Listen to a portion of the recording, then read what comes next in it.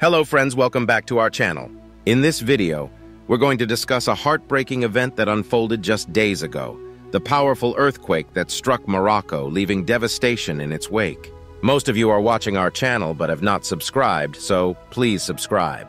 If you are new to our channel, please hit the subscribe button and turn on the notification bell.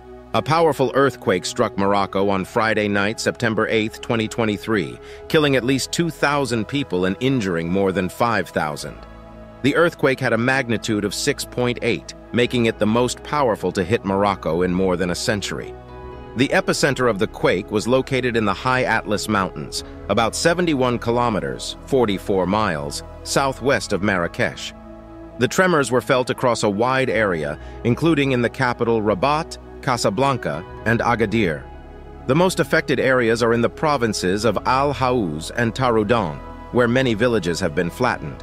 The earthquake also caused damage in the cities of Marrakesh, Ouarzazate, and Azilal.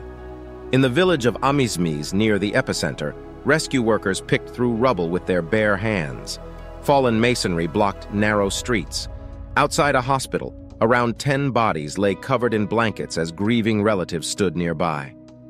When I felt the earth shaking beneath my feet and the house leaning, I rushed to get my kids out, but my neighbors couldn't, said Mohammed Azal. Unfortunately, no one was found alive in that family. The father and son were found dead, and they are still looking for the mother and the daughter. Nearly all the houses in the area of Asni, some 40 kilometers south of Marrakesh, were damaged, and villagers were preparing to spend the night outside. Food was in short supply as roofs had collapsed on kitchens, said villager Mohammed Uhamo. Laborer Abdelatif Bella lay on the ground, unable to move or speak, his head bandaged from wounds inflicted by falling debris. "We have no house to take him to and have had no food since yesterday," said his wife, Saida Bodchich, fearing for the future of their family of 6 with their sole breadwinner so badly hurt. "We can rely on nobody but God." The village is already mourning 10 deaths, including 2 teenage girls, an inhabitant said. Tremors were felt as far away as Huelva and Jaén in southern Spain. The World Health Organization said more than 300,000 people were affected in Marrakesh and surrounding areas.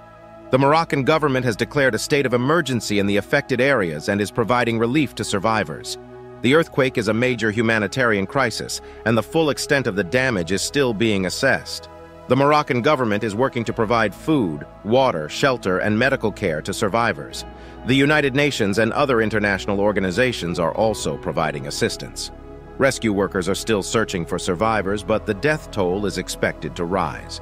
The full extent of the damage is still being assessed, but it is clear that the earthquake has caused a major humanitarian crisis.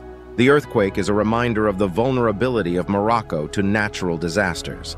The country is located in a seismically active region, and it has been hit by several major earthquakes in the past.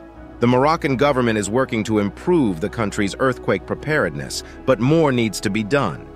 The government needs to invest in building codes that will make buildings more earthquake-resistant, and it needs to educate the public about earthquake safety.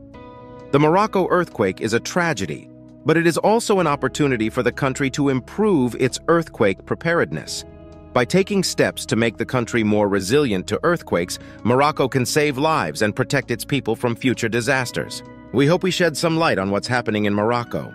We hope you find this information useful for future videos. Be sure to subscribe so you won't miss out. If you guys have any suggestions, please let me know in the comments. If you like this video, please take a moment to like, comment, share, and subscribe.